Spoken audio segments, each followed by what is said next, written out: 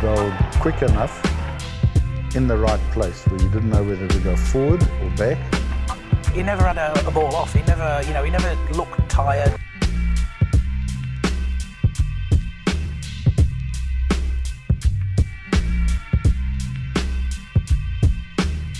Not only did Sir Richard carry a team, but he carried a nation.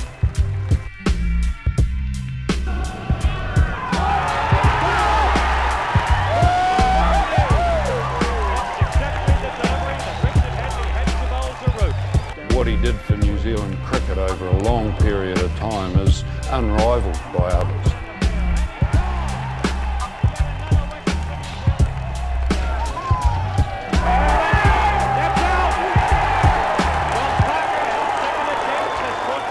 He's like a computer and very good, and he can really test the patience of a batsman.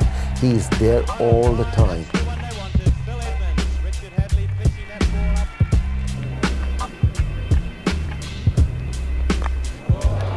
It should be out. Richard Hadlee's getting under it to make sure.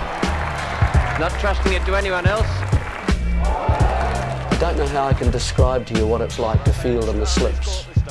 When Richard Hadlee had a new 8.5 ounce ball, Kookaburra ball with a proud seam in his hand and a greenish wicket, you knew you were going to get plenty. That's the prize wicket. Short, it's up in the air, wait for this, he's got it, caught and bowled. Gate for 7, Hadlee to Garner. Bowling!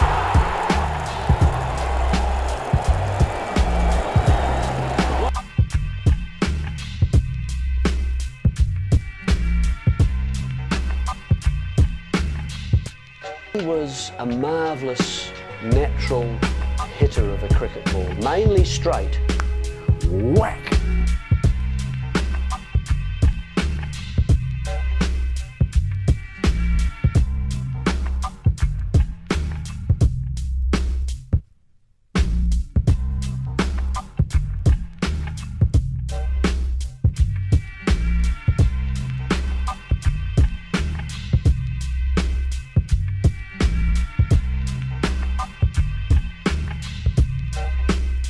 Bowl after bowl after bowl is exactly the same.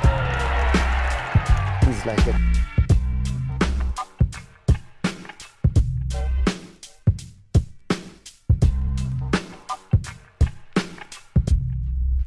You look at glamour roles in sport, it's the striker in football or soccer. It's the first 5'8" in rugby because they sort of set up the play. It's the same in cricket. The fast bowler sets up play.